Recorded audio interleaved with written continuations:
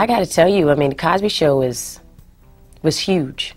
I mean, it not only changed NBC, it changed television, it changed the world. So I have to say, did I feel the enormity of all that?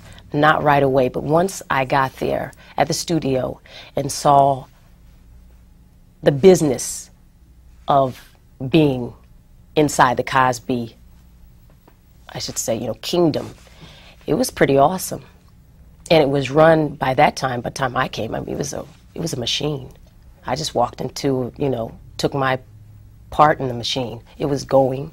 It was, everybody was extremely nice, very professional. They did not play around on that set.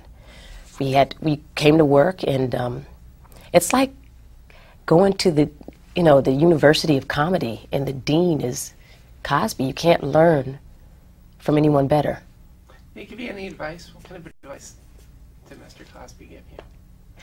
Mr. Cosby gave me I don't even think he realized he was giving advice. He would just say these things. He'd say, always sign your own checks. That's really good advice. And I actually remember that. He used to, I think he wanted to make us think and be a little cautious of people. And he would say, you know, take care how you tell people your plans. They may want to stop you.